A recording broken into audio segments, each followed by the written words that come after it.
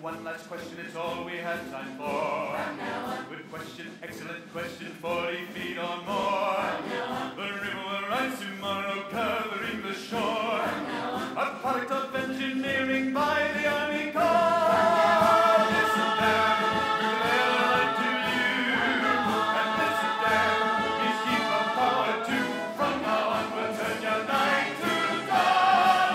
From now on. Celilo platform fishing won't survive the last.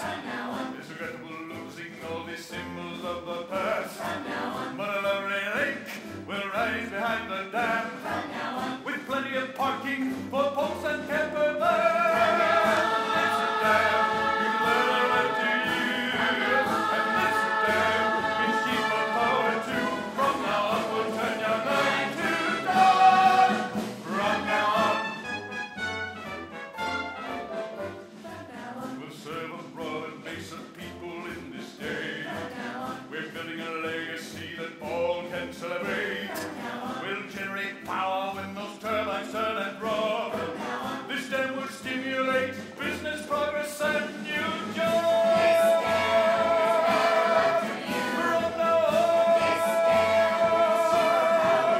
From now on, we'll turn your night to dawn. From now on.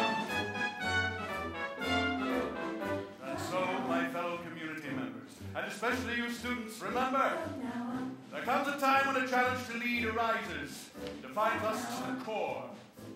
The decisions we make as leaders in these critical moments determine our very essence, who we are, what we value, what we will become. For this community, that moment of leadership culminates tomorrow.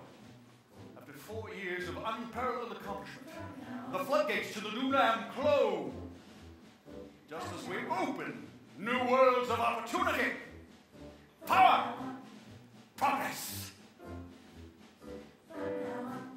It's been my great honor to speak to all of you tonight, and I will end by inviting you to join me for the dedication ceremonies tomorrow at the dam. Good evening, and God bless you all.